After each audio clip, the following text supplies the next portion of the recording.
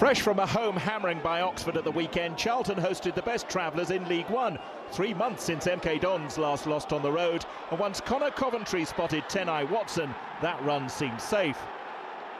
Addicks boss Johnny Jackson made 5 changes to the side that shipped 4 goals at the weekend, and the hosts had their moments. One in particular, Albie Morgan's fizzing cross, was too much for Mason Burstow to handle.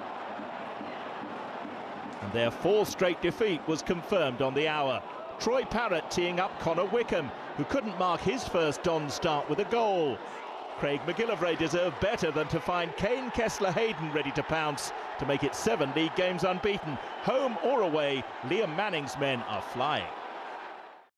Crewe are now 10 points from safety following their 21st defeat of the season. Doncaster's win takes them up to 22nd.